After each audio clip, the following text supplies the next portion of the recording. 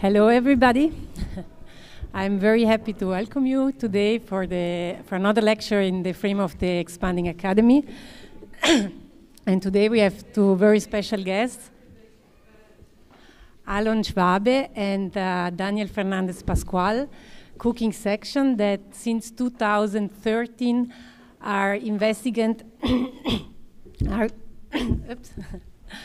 are examining the systems that are organizing the world through food, and they are also researching very much on food politics, how they are transforming the landscapes, and also how they're impacting the climate change today.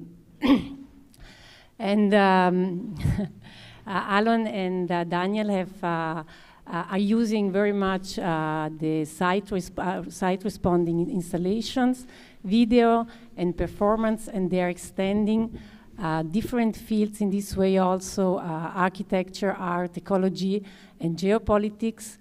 And they were collaborating with many different institutions and museums all over the world, participating in biennials and festivals. You can go on the website and see in detail with which institutions they have collaborated. Exhibiting one of the last shows that they have realized a solo show with Tate Britain, and currently they are preparing a big solo show also with Bonnier's Kunsthalle in Stockholm. They have been granted very much with important prizes like the Visible Award in 2019, the Future Generation Prize, Art Prize, the Wheelwright Prize, and also at least also now in the last edition of the nominated as finalists in the Turner Prize, where they have developed a very beautiful project also, because they convinced 21 museums to remove from their menus the salmon, and to introduce the CLIMAVORE dishes that they will now a little bit explain better what it is. And today we have invited them and have the pleasure that they present us CLIMAVORE, a project that investigates how to eat as humans are changing the climates. And it's a project that started in 2015 in Scotland, in Island of Skye, together with the institution Atlas Arts. And it's a very interesting process, long-term project they are developing there that is taking very different formats, not only the on-site practice, but it's also taking very different formats as exhibition, conferences, and performances that are then going in the museums. And they are proposing, they're quite an amazing new ecosystem, because they are proposing a different way also to produce and to live there in an alternative to the intensive, unsustainable farming of salmons. So they're developing there really an interesting model of living that with a completely different way of producing and consuming. So I give the floor now to Alon and Daniel. I'm very happy that they are here. So have a good presentation. Thank you. Perfect. Thank you. Thank you so much, Judith, and thank you everyone for coming. This is like really exciting. I think it's the first time we're presenting in front of an audience for 2 years. So this is going to be fun. And for tonight, we structure the presentation in two parts. The first part will talk about color and the colors of the climate emergency. And then the second part will be speaking more specifically about the ongoing project in Skye. It's been like almost 6 years, 7 years, and how the two connect. So we can start. Oranges require orange to be. They are a color expectation. If an orange is not orange, it is no orange. Oranges originated in China, where they were crossbred from a mandarin and a pomelo as early as the 4th century. From there, oranges passed from Sanskrit through Persian and its Arabic derivative naranj. Traveling with the Moors, naranjas soon dotted Al-Andalus and Sicily. Oranges arrived in England from France in the 14th century, their bright skin holding a taste of a color that became popular in markets, on palates, and eventually in tongue. For centuries, oranges were orange, and still orange was not a color. It was called yellow-red. It took another 200 years for the color to earn its name, to become a form that could give itself to others, and to be ascribed to flowers, to stones, minerals, and the setting sun. To the west, oranges followed the path of Spanish missionaries to America and lent their name to Orange County and the Orange State. In California, the fruit fed the miners of the gold rush who passed through mission towns. In Florida, there were so many groves that by 1893, the state was producing 5 million boxes of fruit each year. In this tropical climate, though, nights too humid and too hot, oranges would ripen too quickly. They were ready to be eaten while still green. And so, from the 20th century onwards, green oranges have been synthetically dyed orange, coated to match consumer expectation. Oranges reveals that humans cannot imagine a species detached from its color, even when we are the ones who detach it. This is the origin of what Aihisano calls the capitalism of the senses, the management of food color as a business practice often invisible to consumers in order to correct the natural variations. As she remarks, the color of food is not merely a psychological characteristic, but a contested terrain where nature and technology intersect. Business interests, government regulation, and consumer expectation compete, and taste and sight are intertwined. Amid all the observations that are made about industrialization and its consequences, the following is rarely heard. The world's colors are shifting. We grow up coloring pictures of the world. Trees are green, oceans blue, yolks are yellow, and that everything else in life is turned regularly upside down is only tolerable because oranges remain orange and the sky remains blue. But an increasing amount of industrial energy is directed, therefore, towards dyeing the world in natural colors so that life and commerce may proceed. But dyes may miss their mark. Shifting cues in flesh, scales, skin, leaves, wings, and feathers are clues to the environmental and metabolic metamorphoses around and inside us. The force that is color is not for domestication. It is fugitive. Color colors outside our lines. As Esther Leslie puts it, color is fragile and contingent. Color is fleeting, fugitive, unstable, more attuned to the memory than to the objective world, always escaping or seeping away, fading as night falls or when the sun shines too brightly. Chemists struggle to make it last. Color is motile, and in the realm of color, chemical color, synthetic color, nothing remains the same as it was yesterday. In 2018, an eye-catching sparrow was spotted on the Isle of Skye in Scotland. The sparrow was bright pink. We know what sparrows are supposed to look like because they have evolved with us. Over several millennia, food scraps from human settlements attracted sparrows from the wild, which mutated into new species. House sparrows have since become a familiar sight wherever humans dwell. They metabolize the shades of our settlements into their brown-gray feathers. They are drabber than their older tree sparrow cousins, who preserve the brighter tones of the forest. The pink sparrow, neither forest nor house, was a color leak. The sparrow had turned salmon. Salmon are at home in color. Whipping her tail, a female salmon spends 2 days making a depression in the riverbed called a red, where she deposits her eggs. Fertilized, these red spheres of nutrients encase young salmon, who eat their way out, taking the color inside. Once the eggs are depleted, salmon swim to the ocean in search of food. There, they feed on red-pink crustaceans, mostly shrimp and krill, as well as small fish and even smaller crustaceans in their digestive systems. From these, they absorb yellow, red, orange fat-soluble pigments called carotenoids that tint salmon. Salmon record their location by metabolizing these shades.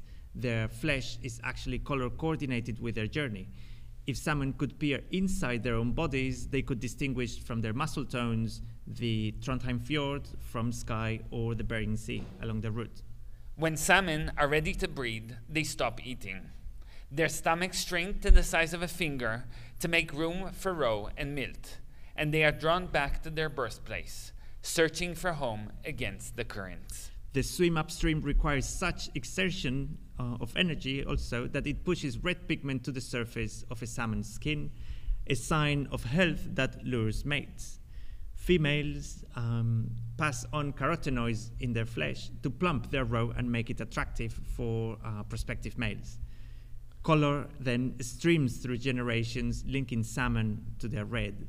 Salmon color is the pathway, both metabolic and geographic, of being. It is the atmosphere in which salmon are born and die.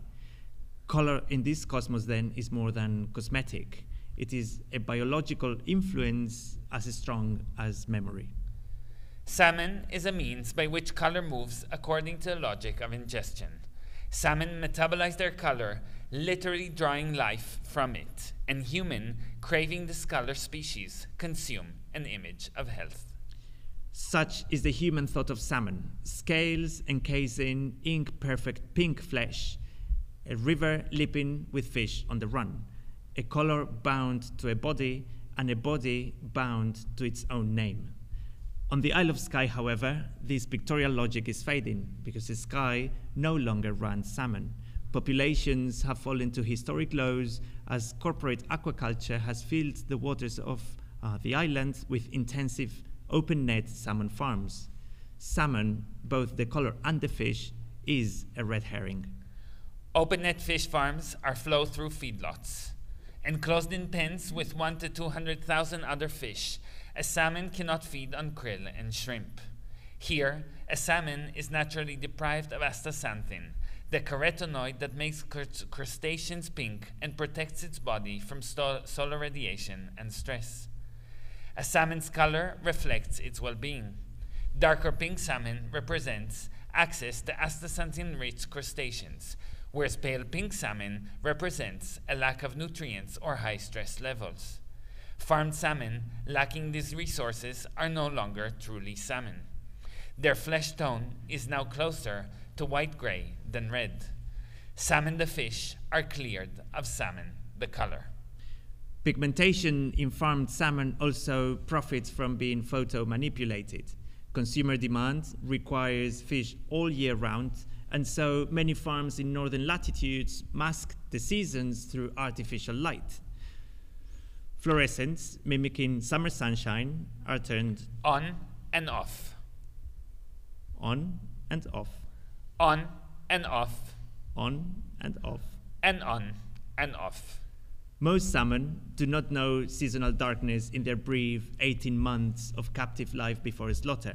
So 100 lumen bulbs are an ingredient in a lighting recipe that creates unseasonal summer-like atmospheres underwater. For farmed salmon, a year then might have 2 summers and skip a winter. Under the weight of accelerated growth, farmed salmon spines curves, eyes wraps, tails shorten, and jaws bend. More than 90% of farmed fish can indeed be considered deformed. Fused and compress, vertebra twist bodies to such an extent that salmon struggle to swim.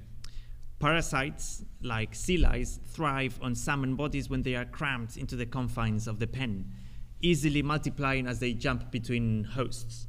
These parasites feed on the skin and blood of farmed salmon, causing lesions, stress, and in some cases, killing entire populations. The lesions, which make fish aesthetically unappealing and unmarketable, are the biggest problems for farms. Increasingly, poisonous toxins to fight disease and parasites are added to the feeds and metabolized into flesh. But when chemicals are ineffective, salmon are splashed with boiling water over short periods of time to detach the lice from their flesh. and this is an imprecise method. In 2016, over 175,000 Scottish salmon were boiled alive during a not uncommon accident. Another way to target parasites is through the use of laser beams. These optical Deleuzian devices go on and off, on and off, on and off, and on and off. The farm's light regime, therefore, is a paradox. As growing seasons extend and fish multiply, parasites thrive, and more light enters the fray. Light necessitates light to keep up with market speed. Salmon summer is also the season for cataracts. Warm water temperatures fog the lenses of fish eyes, and usually salmon swim deeper to escape the heat. But in farms, since there is no place to go, this is what happens to their eyes. In this salmon world, most fish then are blind and partially deaf, which at least may reduce the stress of living in the noisy light systems, heaters, and seal deterrents from the farm. 100 kilos of feed, particles, and antibiotics, which are distributed through hyper-efficient automated feeders that detect when the fish are hungry, billow out into the surrounding water. Clouds of fish excrement sink and blanket the seafloor, stiffening oxygen and creating uninhabitable dead zones. Chemical runoff of these toxic toilets leads to disease and mutations in surrounding fish populations. Salmon farms now dot the coasts of Scotland, Iceland, Chile, Ireland, Canada, and Tasmania. But they also affect the waters of lands of other countries, from South America to West Africa. Trawlers off the coast of Peru or Senegal, which sustainably source anchovies for feed pellets, are depleting local fish populations. These anchovies are mixed with soy protein from Brazil's Cerrado tropical savanna, which is being cleared of farmland at a rate 50% faster than the Amazon. When the Scottish clearances happened some 200 years ago, thousands of Gael people were dispossessed, evicted from their villages, and banned from living off the land as they used to. Sheep became more valuable than people. Today, salmon farming corporations are replicating a similar process by clearing the seabed, and as more dead zones are appearing all around salmon farms. And this new wave of oceanic clearances is a multi-billion business for a few, but invisible to many humans above water. Salmon are bred to be hungry. Their job is to put on weight at any cost. What's more, we should rather consider the act of feeding salmon as a landscape-consuming practice at a planetary level. As a global commodity, farmed salmon defies any attempt to be pinned down to any particular geography. Scottish salmon today does not entirely come from Scotland. Salmon hatching roe is part of an intricate transnational network of precious genes with color pigments and eggs fertilized and incubated in different facilities and ready to be sent from farming site to farming site to farming site across the world. Therefore, Scottish salmon today is neither entirely Scottish, nor is it wholly salmon. An inventive marketing around the origins and quality of farmed salmon has been emerging in the UK. The Scottish Salmon Company has branded themselves as purveyors of authentically Scottish salmon. Despite being registered in Jersey, owned by a Swiss bank with Ukrainian and Norwegian investors, floated on the Oslo Stock Exchange, and used imported Norwegian genetic material for their farmed salmon. Greek seafood Hjaltland sources salmon from the wild waters of Shetland, but wild here refers only to the water and not the fish itself. It is no surprise then that Marks & Spencer salmon brand name is Loch Muir. Indeed, a Scottish wilderness sounding name, but Loch Muir is a place that does not exist on the map. Aldi promotes best of Scotland salmon with an image of a fishing boat when it is actually farmed in Norway and the Faroe Islands. Morrison promotes Catch of the Day salmon, which is sourced from farms in Norway, and Scottish quality salmon, which is farmed in Norway but only smoked in Scotland. So Scottish salmon has become a brand that needs to be critically rethought, not only from an environmental or ecological perspective, but also questioning what Scottish and salmon mean in that construction. Salmon is a species cleared of the metabolic process that constitutes salmon, both color and fish. It is our desire for color which eventually landscapes the environment. In natural habitats, animals use color to attract, warm, or camouflage. The absence of a color indicates sickness, a body removed from the social functions of an ecosystem. In captivity, where mating is replaced by artificial insemination and predators by disassembly lines, most color fades. Yet to the human eye, a body without a color is no body. So if food lacks color, or the body lacks the food that contains its color, then the body needs to be color-fed. The equation feed conversion ratio is a tool to quantify the success of salmon. It indicates the precise quantity of feed pellets, around 3 kilos, that equate in biomass gain, which is around 1 kilo. And it is that efficiency ratio by which feed is best converted into food and color. These animals, which are neither beings nor objects, are the synthesis of ecology and economy. Living matter then becomes a dislocated liquid volume cascading through planetary pipes that connect oceans with disassembly lines, mills with packing facilities. So chicken are fed ground up fish, fish are fed ground up chicken, and pigs and fish are fed ground up fish. Millions of tons of animal travel the world as animal feed. And in every step, color additives supplement the food deficiencies of each industrialized species, coloring the flesh that flesh ingests. Feed is not just food, whether for humans or animals.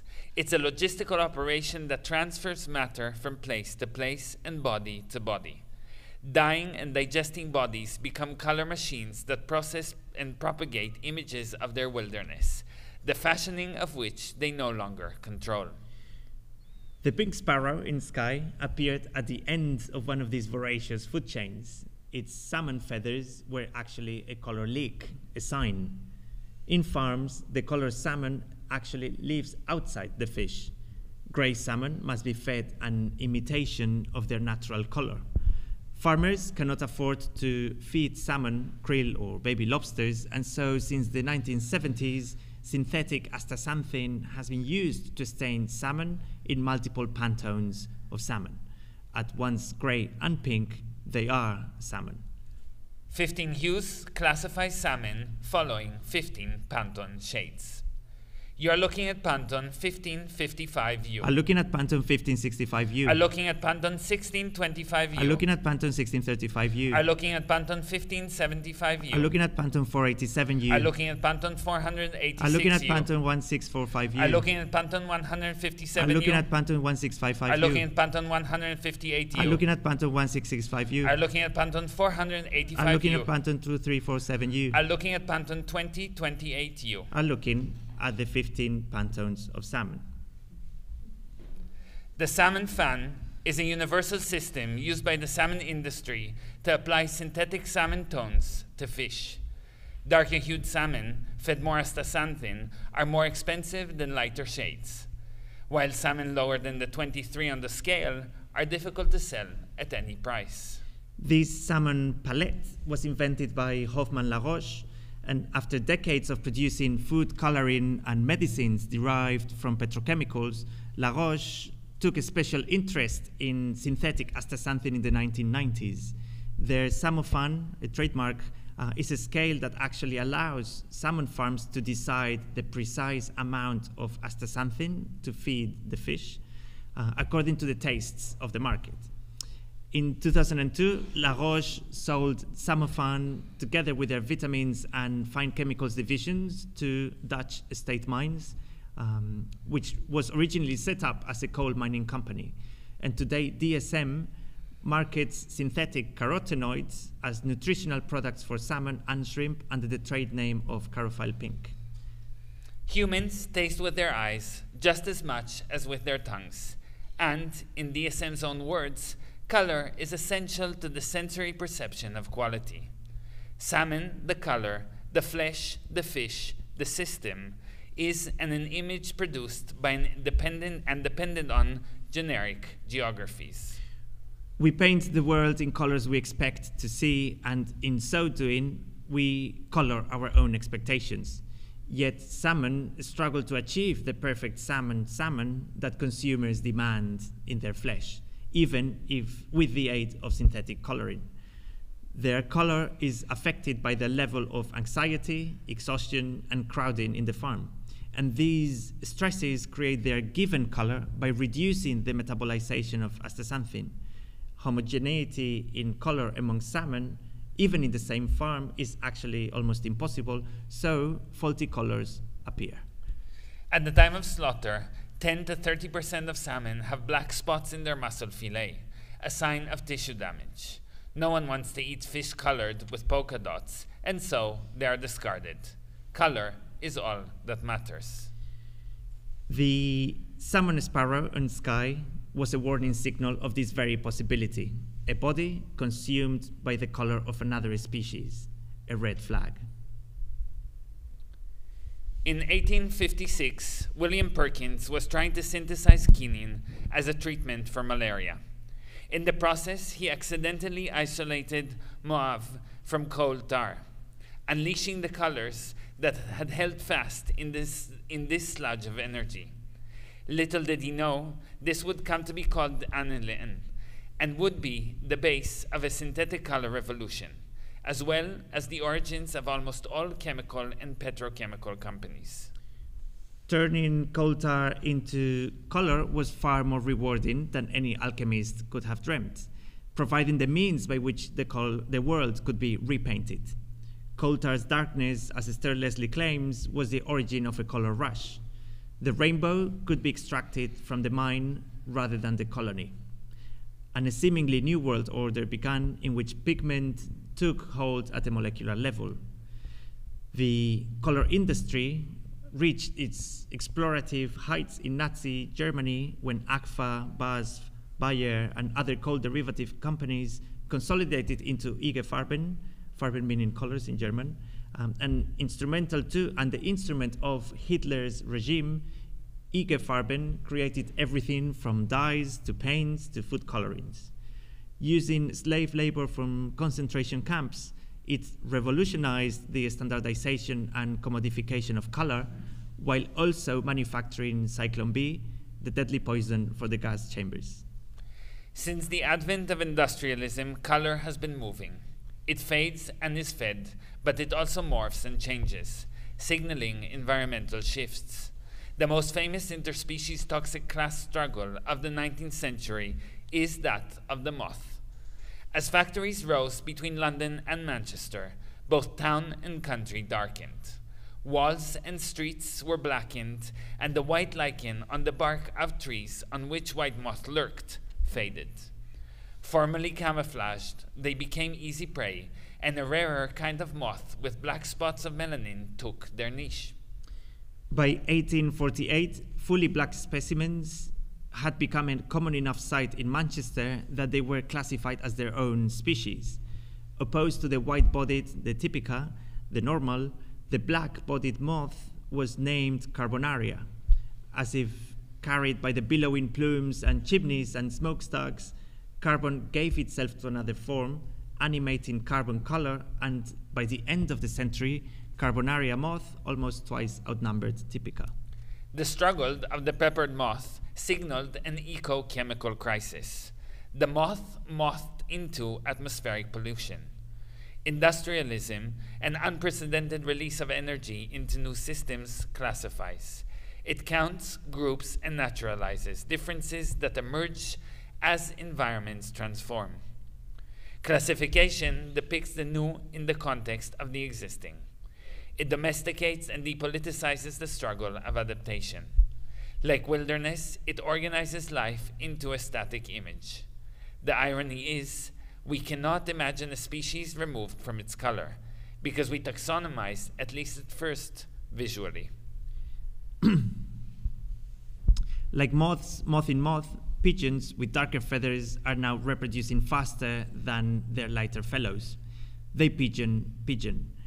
Melanin is pigment and protection, so they draw the ions of toxic trace metals from their bodies to their pinion.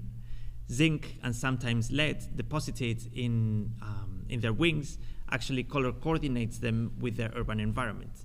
And even after death, birds keep atmospheric toxins in their feathers, and we can read the composition of urban air in the way feathers feather toxin.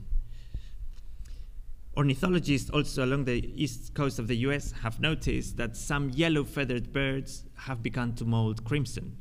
Like the salmon sparrow in Skye, their body color and their species color no longer align. As temperatures rise in the area, plant life has adapted, and new red honeysuckle berries now proliferate. So when woodpeckers and waxwings feed on these once uncommon fruit, they metabolize a new pigment that alters the color of their feathers. So we could say that when yellow woodpeckers feather invasive berry, we can tell that berries are turning rising temperature. Color then no longer flows through bodies, but rather bodies flowing through color.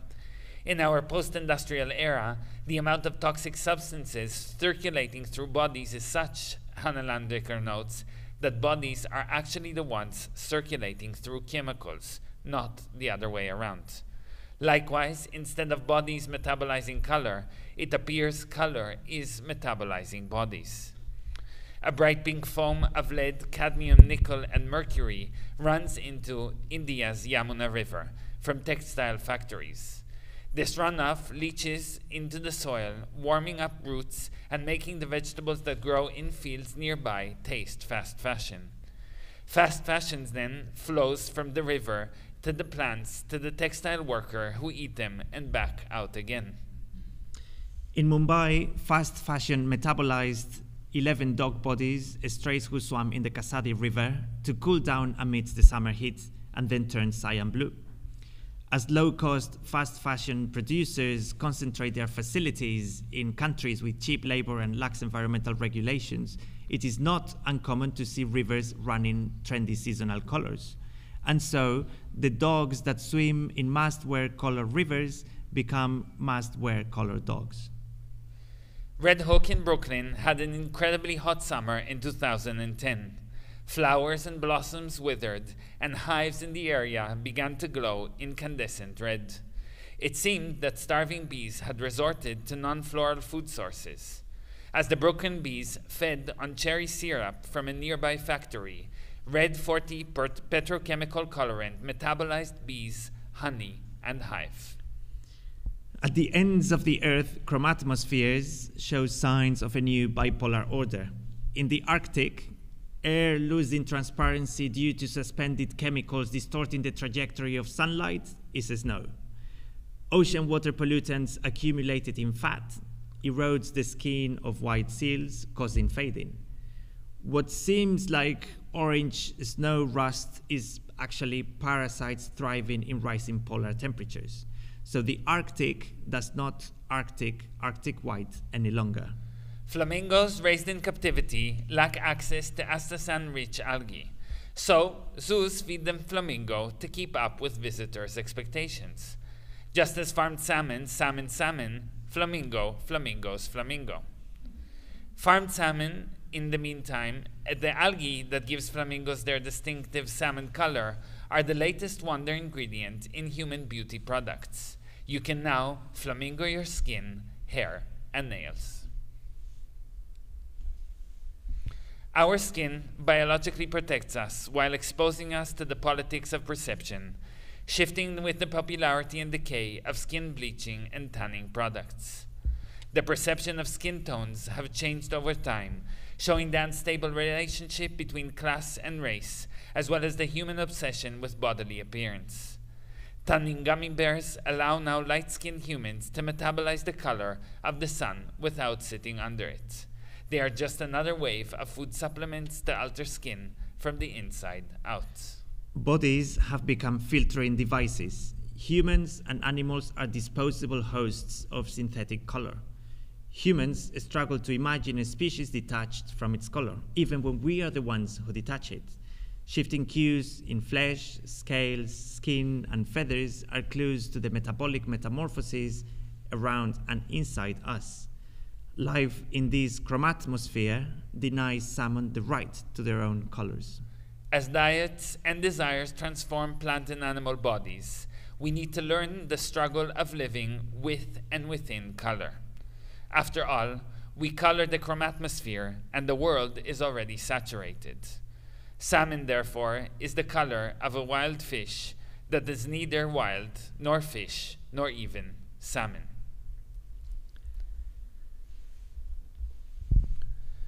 After decades of overfishing and exhaustive salmon farming and color leaks, Sky's waters have reached a point where seasonal productivity, ecology, and employment then need to be rethought. Food seasons as we know them have ceased to exist. When we walk down the supermarket today and we kind of choose our products, we're encountered by tomatoes in the winter, oranges in the summer, and salmon every day of the year. What are the new seasons according to which we could eat today? So what we've been doing with CLIMAVORE is to explore precisely how to eat as humans are changing climates, or how to live as humans in changing climates, by looking at new seasons that are appearing. So what would it mean to eat in a period of drought, in a period of desertification, in a period of polluted ocean by salmon farms, and one of the main iterations of the project is located in the Isle of Skye in Scotland, where we've been dealing a lot with this salmon farm pollution, not only with the colors and all these kind of side effects that we were just talking about, but also how to use the tidal zone for another imaginary of the coast. So the idea of the CLIMAVORE, that today one doesn't need to be omnivore, locavore, omnivore, carnivore, vegetarian, or vegan, but how do we actually adapt the way we eat and our desire to food according to the climate emergency and the events that we are inducing on the planet?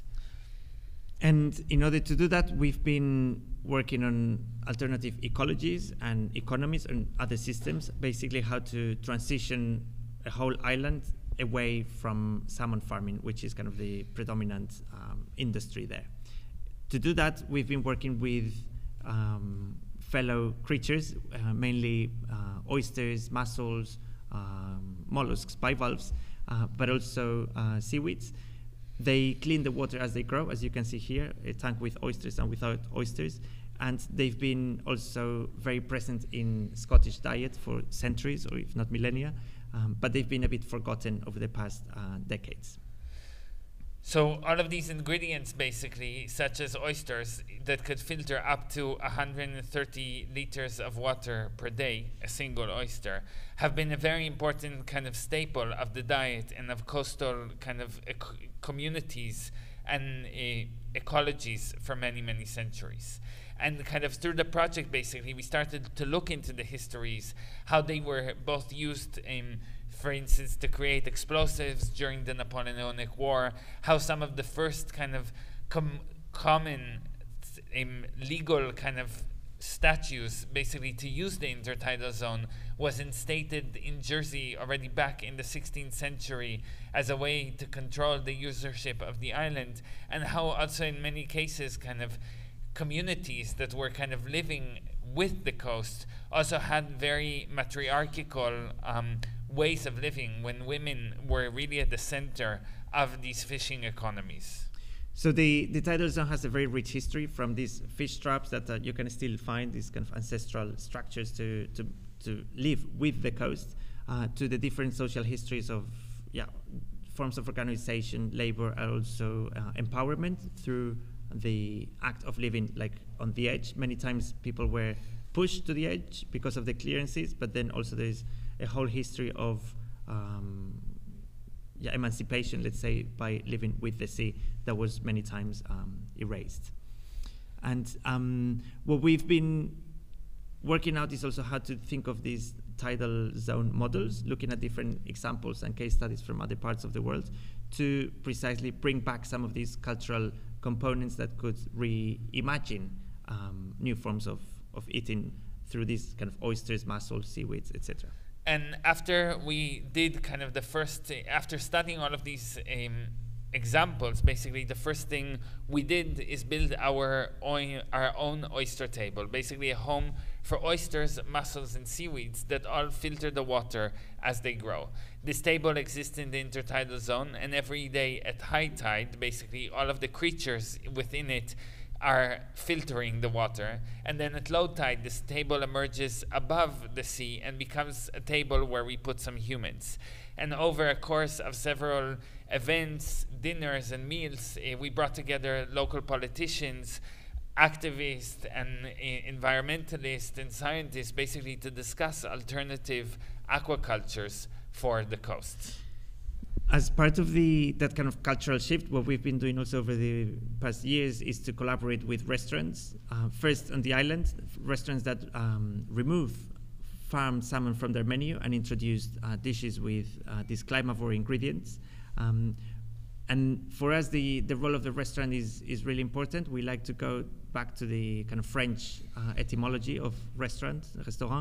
And actually the word in modern times comes from places called bouillon restaurant, which were places in Paris where you could have a warm soup, a bouillon, to restore your body or to warm up the body. And for us, we like to see the agency of the restaurant no longer as something that can restore your body or your health or human health, but a place where we could think of ways to restore ecology at large.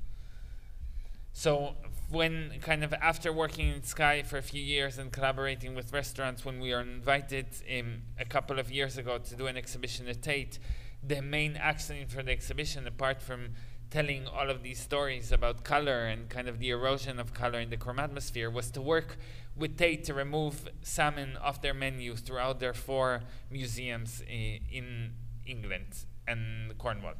And then from there we kind of expanded that and started working also with the Serpentine. And when we were nominated for the Turner Prize, we basically enacted a nationwide campaign where we worked with 22 restaurants all over the country and 11 restaurants in Skye, basically to remove salmon and introduce the CLIMAVORE dish. So how do we kind of, by this removal of these extractive food ingredients and their replacement with foods that are more regenerative, we can start kind of thinking about the agency of both kind of restaurants, but also of kind of the choices that food establishments make in order to shape or reshape food infrastructure. Also we created these postcards that we distributed all over the country, and people could go and collect this 12-part poster. There is also like a website for your phone if you want to see also parts of the exhibition and more information that people could look at. And that also then expanded into Italy, like how do we continue those collaborations with museums in other places. So this was part of the campaign that we launched also very recently at Pala Expo in Rome, where we are working to not only with Pala Expo to become CLIMAVORE, but also other kind of networks within the country. And under this kind of guise and framework, basically, on the Isle of Skye, we've been developing the CLIMAVORE station, which operates under 3 streams, which are learning, growing, and building. So under learning, basically, we're developing a series of workshops, and to enhance and build skills within the local community, we ran for 2 years until the first year of the pandemic, an apprenticeship course in the local high school where people are training to become cooks, and basically created a special workshop of teaching students how to become CLIMAVORE cooks, and learning, basically bringing local chefs and foragers and mussel growers, scallop drivers, etc., to teach the students basically how to use these ingredients. And then the graduates of this course basically got paid apprenticeships in one of the restaurants that we were working with. There are many activities. We'll just mention a few. We can expand during the Q&A if you want. So we did this kind of also postcards to work with elderly homes on the island to collect memories from the coast. But then also within the growing part of the project is the development of these alternative farms that we've been working on with marine scientists to grow many species at a time. So not to only grow food, but cultivate habitats as an ecology. And we've been doing the first tests in 3 parts of the sky, working with different community trusts to develop this community-owned model, or to rethink the usership of the coast from a collective perspective as the tidal commons, which is a framework we're putting together that doesn't really exist in the UK. And also working with local weavers to produce these seaweed and kind of natural fiber nets and ropes to test which species attach to which surface best. So these are just images of the first prototypes. And then also in parallel, kind of, we've been thinking a lot about the waste stream. So what happened with all of the shells that are consumed in the restaurants? And in the past year and a half now, we've been collecting all of these shells and basically transforming them into new material.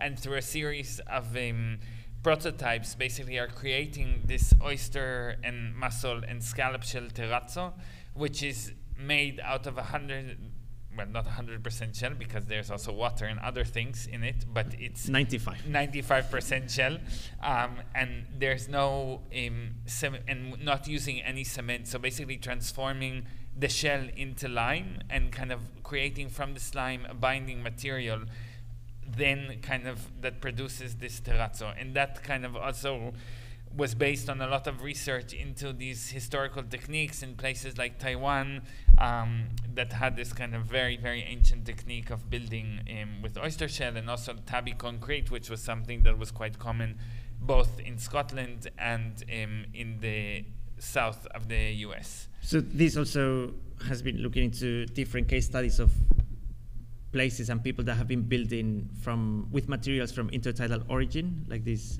seagrass houses in Denmark, or different places, the shells in China, etc. But also applying this to the construction course in the local high school in Skye as well. So we developed another building apprenticeship with different techniques that we're trying to experiment with these shells and seaweed plastering and so on. And just to give an for us, it's also really interesting to think how these things get integrated in by, over the time speaking to a lot of people. And today we just got an email from someone that is setting up like a series of social housing projects all across the Highlands that is really interested to integrate these materials into the building. And we are like very far from being able to like now furnish like hundreds of flats with like oyster terrazzo, but I think the fact that like there's a certain interest in how then we can also use industry to kind of advance the project and kind of enlist more restaurants into the process, etc., for us is something that is really interesting. And so basically through all of these metabolic interactions, what we're looking for always is these spaces of opportunity for discussion, or kind of reassembling the spatial construction of the ocean and its intertidal area. So how do we rethink coastal policy, facilitate small-scale and independent initiatives, and kind of really think about the landscape, kind of the land ownership structures that are still very colonial in kind of their history and are governing a lot of the land in the UK, and also kind of the approach to landscape management and ecology. So we're going to leave it there, and I'm sure there are a few questions.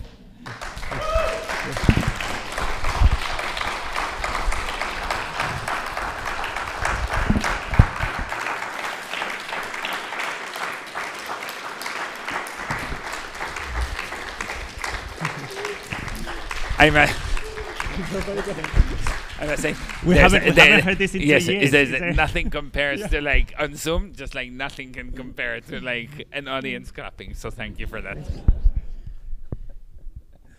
Yeah, if you have any questions or you want to learn more about things that were not clear, or to expand, something to expand on. Yeah. There's a microphone in the back. I guess we need it for people that are watching us to hear.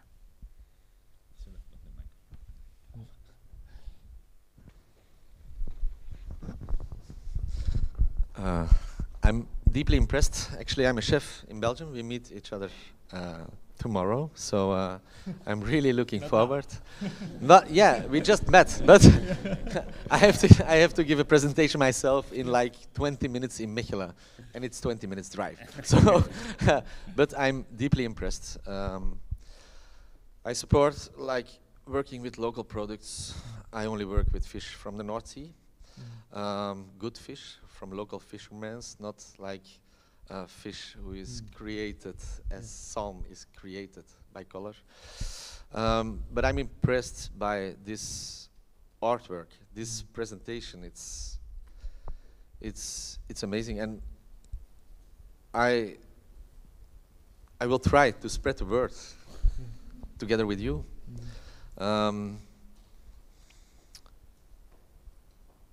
It's a story for me. Food is my life. It's like the way I live. It's like from morning till night. It's all about food. And if you see what they are doing, not only with fish, but also with the vegetables, how they manipulate all those things, it's amazing. It's crazy actually, and we just accept it. We just accept it, and we don't think we are like sheeps. It's crazy.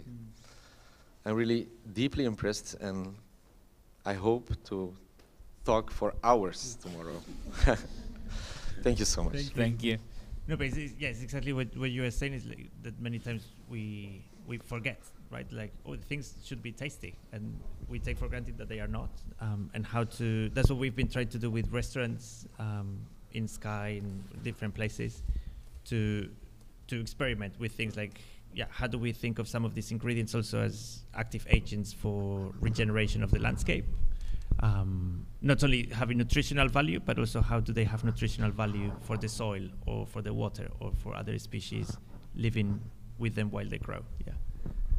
I think also you have a vision, I have a vision about food, and you want to change something, me as well, we as well, because it's my right hand. We want to change something, and people, they ask me sometimes, why are you doing commercial things for supermarkets? To give you an answer, actually, it's because I really want to change something. And if you want to change, you have to change it at the table, at the people, in the kitchens, at home. I think what you're doing, like sharing the project or the vision with chefs, with great chefs, I think it's the key. It's the key because people are making recipes of them, they are following them. But also the really corrupt supermarkets, we should change their vision. And I think that's exactly the reason why I'm working for a brand like Deleuze. Actually, it's mafia, but I really want to change their vision. So keep on the good work. Thank you.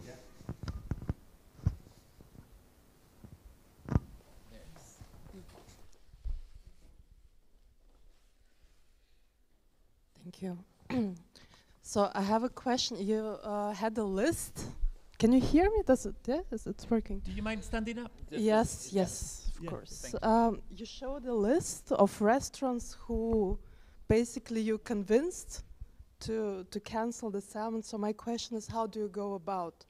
You send them all a mail? Like, are you interested in our lecture, or how does this work? Yeah. Because I'm interested in how you approach them with what you have to say. No, it's a great question.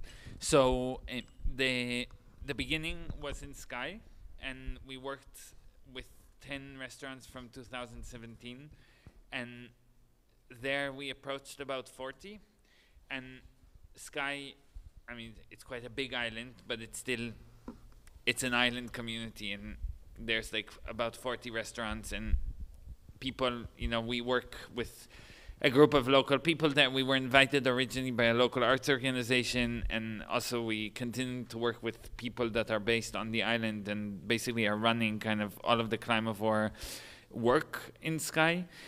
And I mean, in the beginning, we just started sending emails, calling, setting up meetings, going to talk to these chefs, explaining what we're doing.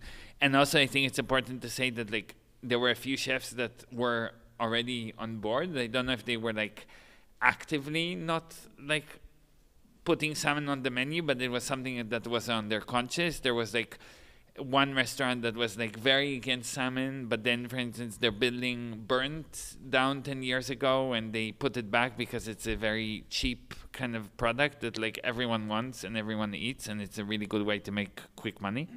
And that kind of reinvigorated kind of their, you know, participation in this struggle. And so that was like the beginning. Then with Tate, it was again, I mean, the moment we were kind of invited to do the exhibition, we were like, okay, the exhibition is Tate removing salmon. And we were, if Tate doesn't remove salmon, there's no exhibition, right? That was kind of the equation. And of course, this is really simplifying a process that took like a year and a half to get there, and a pandemic in the middle that like made things like really complicated again, because everyone wanted like quick turnaround and like quick profit. So that was like just many conversations and negotiations. And then for the Turner Prize, we started working with the Serpentine, and the Serpentine works with a company that kind of basically manages many cafes in many restaurants all over like the UK.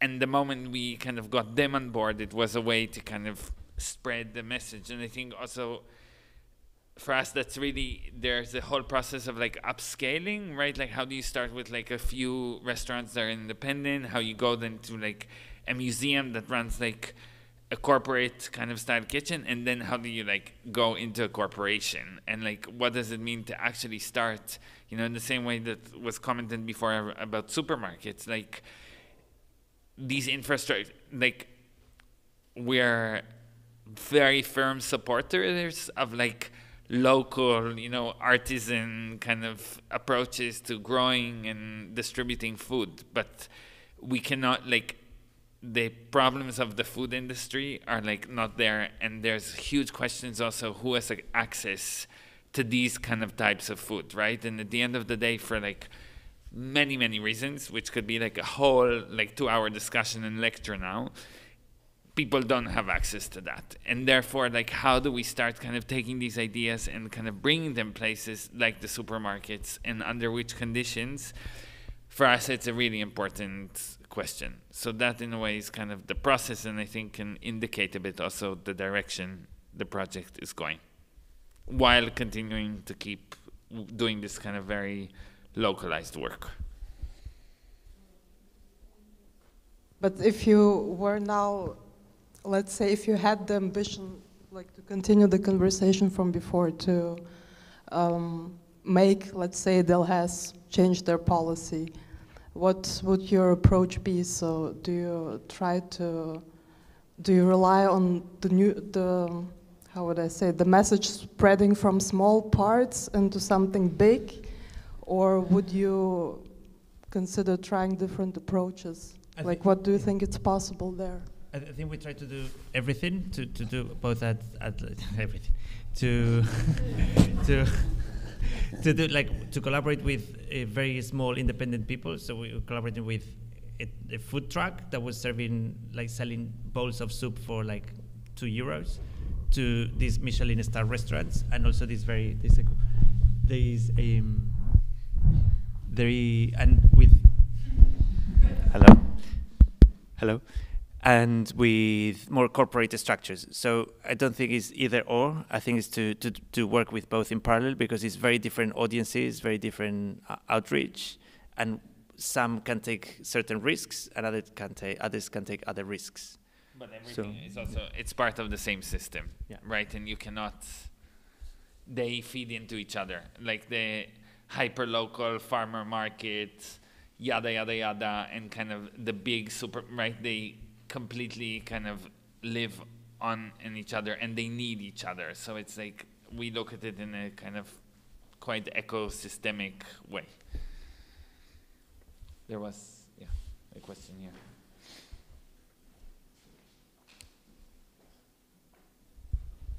So first also thank you for this. It was really unusual and inspiring lecture, and also really fun lecture. The way I understand that your interventions kind of exist on the supply chain, of these products, so in the farming or production and distribution.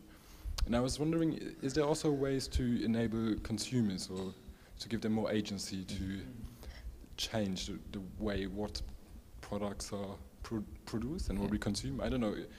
Should we demand to eat green oranges, for instance, or what should we do?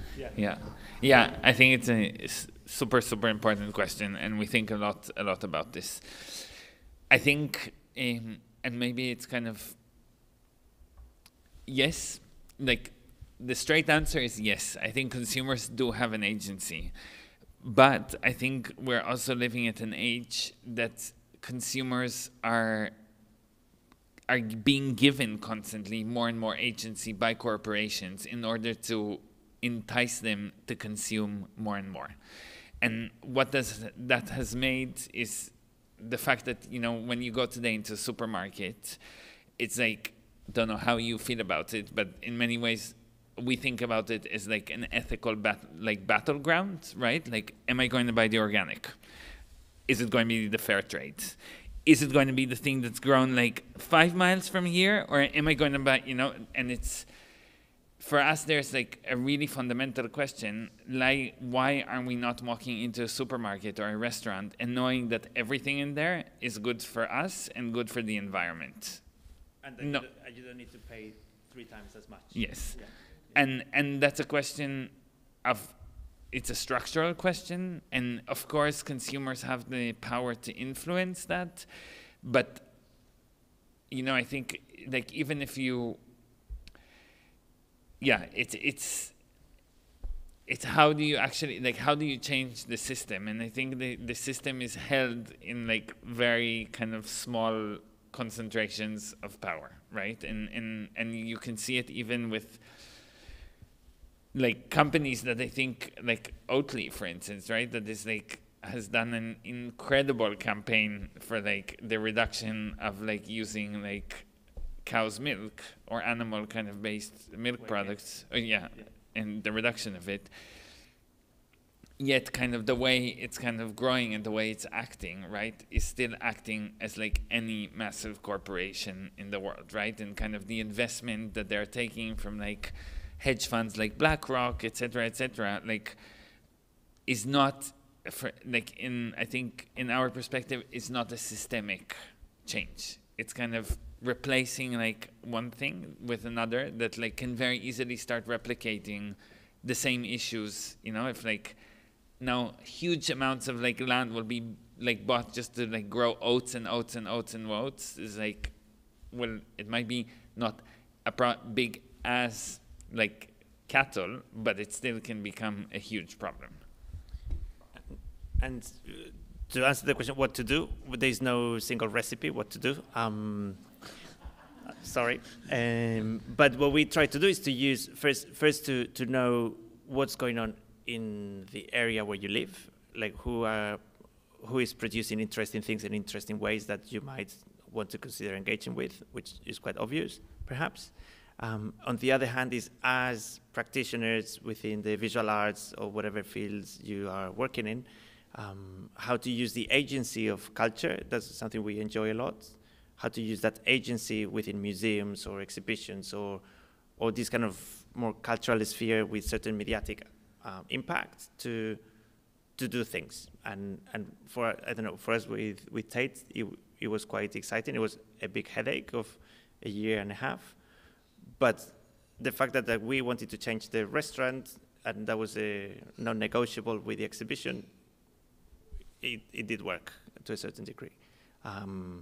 So, and that's what we've been doing more and more with different cultural spaces. How, if the system is broken, how to use culture to reimagine that system and put pressure from multiple ways. And of course, it's not going to change the world, but people that were going to Tate or these other museums, all of a sudden, perhaps started thinking about things a bit differently. Okay, thank you. Oh, I have a question for the menus. Is the absence of the salmon on the menu presented somehow, or is it just not there anymore? Yeah, there's well, it always says that there's like it's a CLIMAVORE dish, and then kind of there's an explanation of what is CLIMAVORE at the bottom of the menu, and it kind of explained that these ingredients or dishes are replacing kind of farmed salmon dishes, etc. Thank you. The lecture was gorgeous, really gorgeous. Thank you. And I also think the knowledge that you guys acquired is amazing, and some of the techniques. And I was just thinking, where did you find these small, old practices and techniques? Were there people on the island that perhaps helped you, already had that knowledge, and it was... You're talking specifically, like, for instance, with the tiles and things like that, or stories with knowing when you're building the benches, knowing what sort of ecosystem you're working with. Many sources. Some are more, as you were saying, just speaking to people, or local archives, or all kinds of people on the island or other places. We've been doing research in different case studies, and also using, again, exhibitions to connect to other forms of knowledge. So, for instance, we showed some images of Taiwan, that we did a project there, and there the technique is literally, instead of using cement, they cook oysters with rice and sugar, and this is old technique, and then that gets almost like glue, becomes glue, and they use it to lay bricks. And that's been going on there for 200 years, or 5, many. So how do you start learning from these experiences? And then in terms of material research, we work with 2 fabricators there in Skye, and they've been testing, like, this works, it doesn't work, trial and error, like any process. And the more kind of historic cases is, talking to people, archives, it's a mix of sources. Yeah, and I think also, like, and maybe kind of to answer it from a more methodological kind of approach as well, I think one of the key things that is really important for us is, what does it mean to commit to, like, a project for, like, a really long time, right? And I think especially now that there's, like, such a I think especially now when, like, I think there's such an urge kind of in the cultural sphere to, like, discuss ecology, and, like, everyone wants, like, exhibitions about ecology, and all the museums wants to reflect about the climate emergency, which is super important, and we're, like, 100% behind it, right? But, like, at the same time, we're, like, if we acknowledge that we're living in a moment of crisis, like, we have to kind of, how do we shift from talking about something to actually doing something? And the moment you start thinking about practicing ecology, you very quickly, I think, are confronted with the situation that doing ecology is not something that, like, lasts in the duration of, like, 3 months exhibition. Like, remediating a plot of land that, like, has been, like, polluted for, like, 200 years because of, like, whatever happened there can take, like, easily 200 years. And, like, what does it mean to do a project for 200 years? And more than kind of the infrastructural kind of question of, like, how do you get institutions to support you for 200 years, which is, like, a whole discussion, how do you keep yourself interested in the same thing for, like, 200 years, right? Or, like, 50, let's say. Or 30, maybe. Or 30. But I think, like, for us, there's something really fundamental in there, like, and how can you constantly be kind of going back, to the same thing, like, and what does it mean to kind of, talk about salmon for, like, 10 years, like, over and over and over and over again. I mean, sorry, for us, it's like, like, you hear it for the first time. So I think there's, like, and in a way, I think kind of finding all of these, like, histories, techniques, kind of unraveling kind of what has been there, and how do you kind of can use that, kind of rely on that in order to think about like, a certain future, I think just becomes, like, a methodology that we've been using a lot. Yeah. I was generally wondering about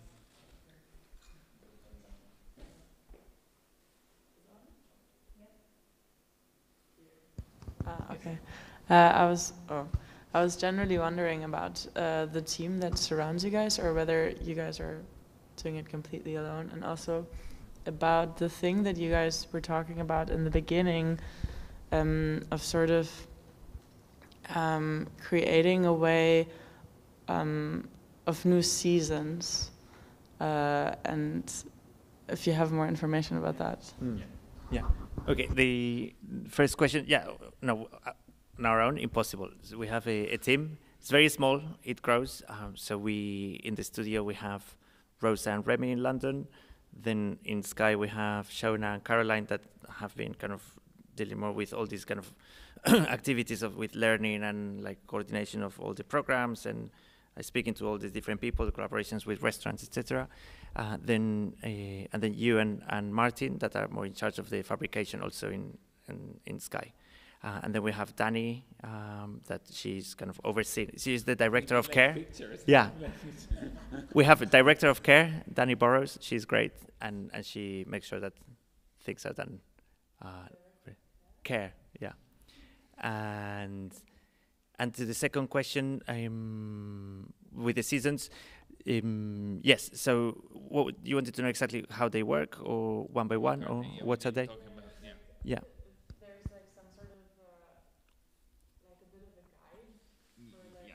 Yes. So what you can check on the CLIMAVORE website. You can find, and it's organized according to seasons. So yes. So this was what we explained tonight was one season, let's say, which is polluted oceans by salmon farms or fish farms. Then there is a whole season of desertification or movement of deserts. Then another one of droughts, and then how to. Basically, it's all about creating, in those two cases, those two seasons, creating microclimates to water without water, or to water with the stones, through different microclimatic conditions that reduce water stress from plants. And then now there's like soil erosion, and basically, I mean, it's kind of at the moment, it's structured around that each kind of season revolves around the project or a few projects, and we kind of use the project as a way to kind of unpack kind of these new seasons.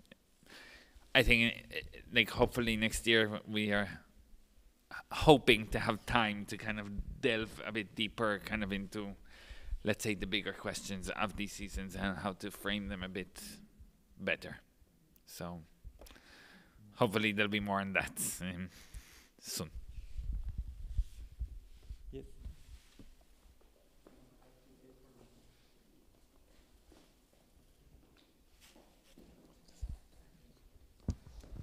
Does this work? Yeah. It does. Thank you for your colorful lecture. I was wondering how your conversations with producers and farmers actually go. Do you encounter reluctance to the models that you propose? Is there how does this conversation go, and how do you convince producers to actually change their way of working and not maybe tap into the industrial way of working, but do they see what you propose as a viable alternative, and how do you convince them of this? Yeah. Go. It depends. I think no, it depends, because I think it's a very important question, and I think there are some industries that, let's say, cannot be saved, right, and shouldn't be saved, and I don't think, like, farmed salmon is not something that should continue, like, full stop. And yes, in the theoretical level, and there are kind of all of these experiments now to grow them in closed tanks, etc., but I really doubt that's ever going to become viable. Then, so I think those guys, they don't like us at all. And we have been getting like a lot of like pushback in different ways. But museums as well. I mean, mostly museums, not directly at us, but like museums, and we have been getting a lot of pushback. Then with other kind of farmers that I think there's like possibilities to kind of do things differently, and their histories of doing things differently, and let's say just in the past like 70 years we started doing things in like really, really bad and wrong ways. I think there you have like already people that are doing like incredible things, and I think then many times our project comes and tries to kind of elevate that, or kind of how to use the work that is being done and kind of build on that and kind of highlight the work rather than kind of inventing it. And I think also that enables a more of a kind of collective force to bring like more people on board. But I think in the case of Skype specifically, I think, you know, we're working now with 3 different communities to set up kind of these 3 intertidal polyculture farm models, which will start their trial hopefully like at the end of March. And there is a big appetite to that, even though, you know, everyone knows someone that like works in a salmon farm, and it's a very small community, and the ties are, you know, it's like it's there everywhere you kind of turn your head. But yet I think people also understand like what's going on and what are the effects of it. And also because the issue is always that these big corporate industrial infrastructures, they provide jobs, but also the kind of jobs they provide are a bit questionable, and also people don't necessarily want to have those jobs. And what's been interesting also in the past year is that we were approached by 2 young men that were used to work for a salmon farm, and they don't want to work for, well, the salmon farm closed and they don't want to go into another salmon farm. And they were like, we are desperate to use our skills in a way that, because they have a lot of skills of working at sea, also before as fishermen or as divers. And how do we use that to grow foods, or different foods, and in different ways? So then they are the ones that are like, we want to do something else. We don't have the final answer yet, but it's a joint exploration, like how do we do that? And how do we use the project also to support those initiatives that people really want to push? So we are not really convincing anyone, is that what everyone kind of, not everyone, but many people agree is that there needs to be something else. And what something else looks like is to be determined.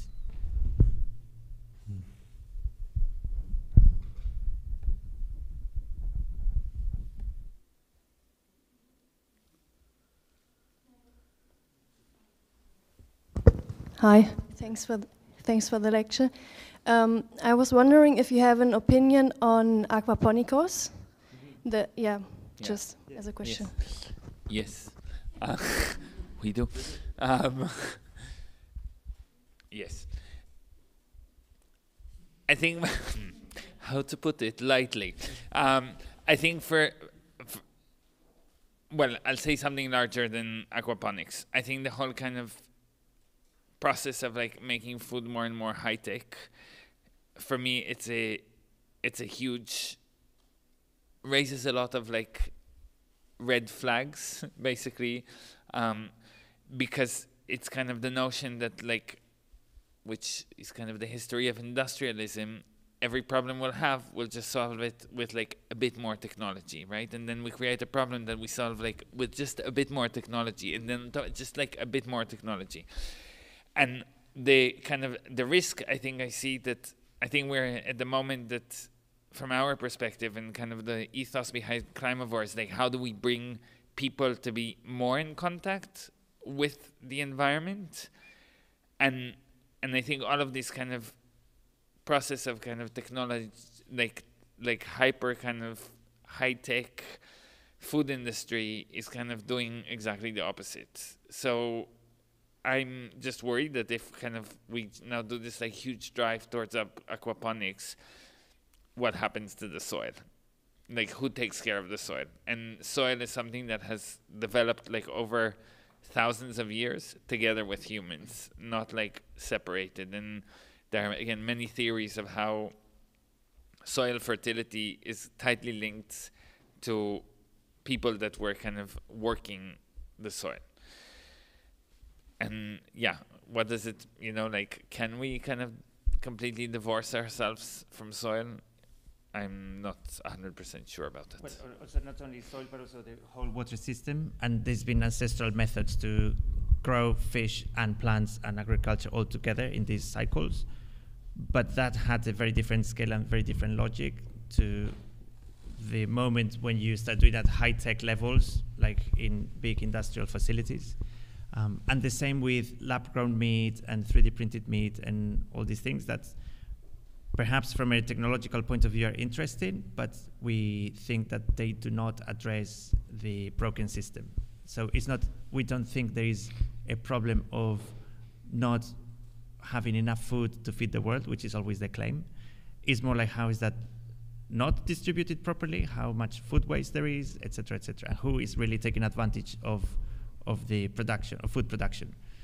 So with all these new technologies, we think that the broken system is not addressed. So how do we actually understand first the whole ecological cycle, to understand all the stakeholders, and then think about what possible solutions there could be? Yeah. Thank you.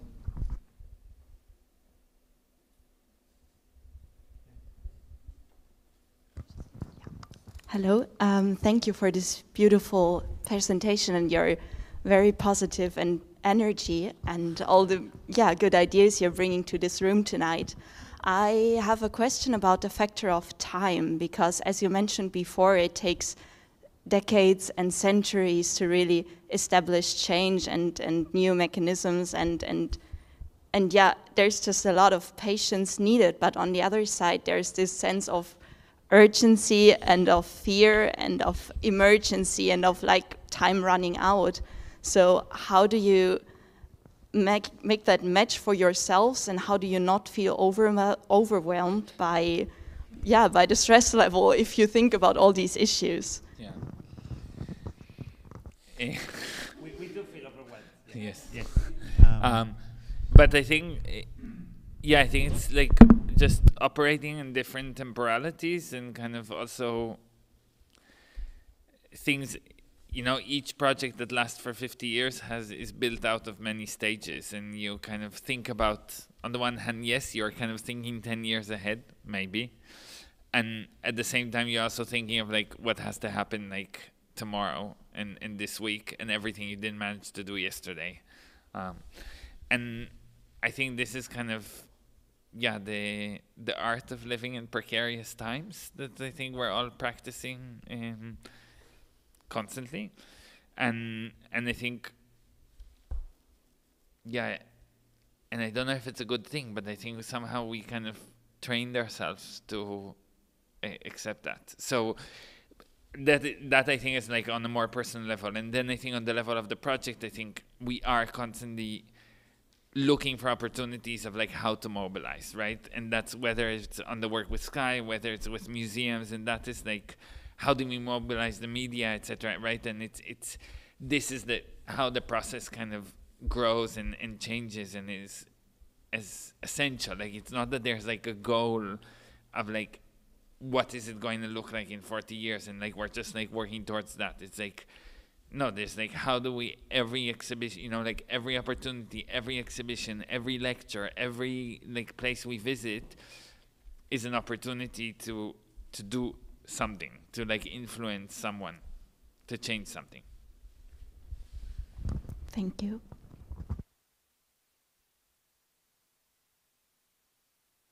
Hola. What about the young generations? Are you directly guys sharing this information with young people, or are you planning to invite young people to these dinner tables? And how you approaching that at this moment? Anymore. No. Well. Yes, there's a lot of. We've been doing a lot of things with with the school children and schools, especially at the table. It was also part of the whole kind of learning process, and that's why for us the apprenticeships were also very important. So to start training the next generation of cooks on the island that were 14, 15, 16 years old. And what was quite surprising sometimes that even if they live on the island very close to the water, they've grown up there, many have never eaten an oyster or eaten seaweed because it's slimy and so it was quite incredible. Some are like really into that and others never tried. So even just those kind of workshops we're doing with local kind of chefs, going to the school and teaching them how to cook seaweed or shark and oyster was quite kind of revealing for them. Some didn't like it at all, of course, but others were quite excited about the possibilities of all of a sudden having free food all around you that they had never considered, and instead would go to the supermarket and buy expensive processed food. So yeah, for us it's super important, the whole pedagogical framework to train the next generation. Not necessarily to train, but also to at least that they know that there are other options, and then they can decide what to do. Gracias.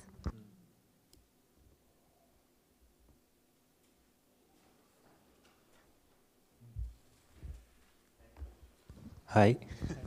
I was wondering if the Isle of Skye is a place where you grew up, or what is your connection to it actually? Do you live there? Because I often see a small village, and then I wonder, where are you situated? No. Okay. Yeah. No. We were based in London. We were invited there for the first time back in 2016 by an organization called Atlas Arts. And basically they commissioned from us a project which was the oyster table that we showed, and since then the project has been growing, and we opened basically a small organization on the island which has employs kind of a few people there, and they kind of basically there's a whole team on the island that's running all of the activities. Okay. Yeah. Interesting. Thanks.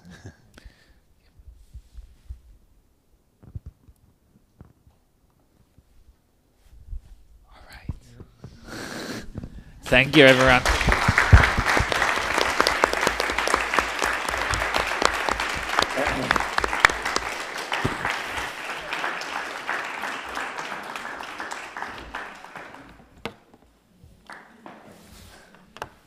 Thank you. Thank you.